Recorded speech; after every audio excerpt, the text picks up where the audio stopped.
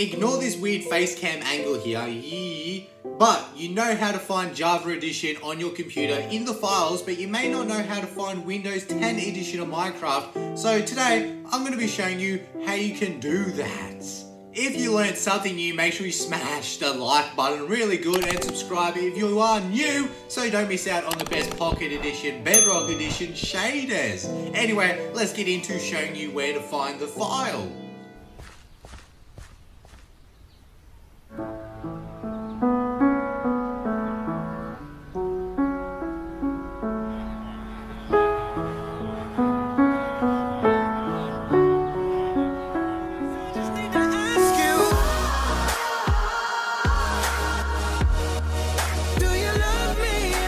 So you probably know by now that Minecraft Java Edition is in app data, then you have to go to this roaming and then .minecraft, and this is all Java Edition stuff here. So this has nothing to do with Windows 10 Edition here, so just ignore all of this because you don't need to go here.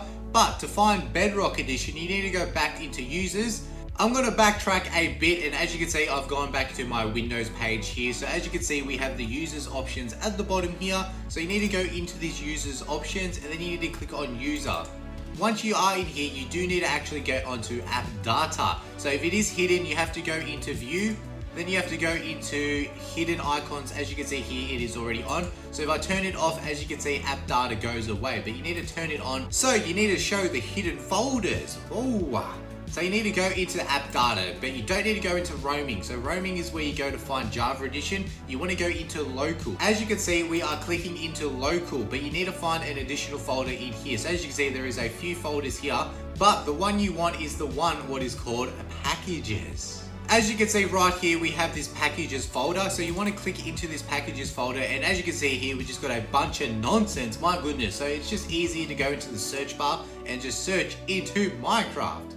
As you can see, it's going to come up with this folder called Microsoft.Minecraft, and you want to click into here. So when you click into it, as you can see, when you click into here, you want to go into local state. So this folder right here, inside this folder, you want to go into games. And then as you can see, we have a Com.mojang folder right here, and you want to go into it. And as you can see, we have our behavior packs in here, which is empty because I don't have any. And we also have our resource packs in here. So as you can see, I've got a few resource packs in here.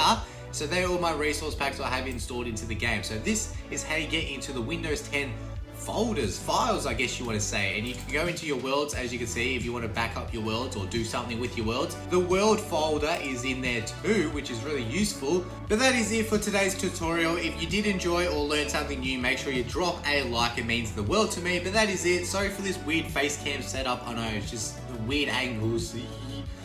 But that is it. I'll see you in the next one, and peace!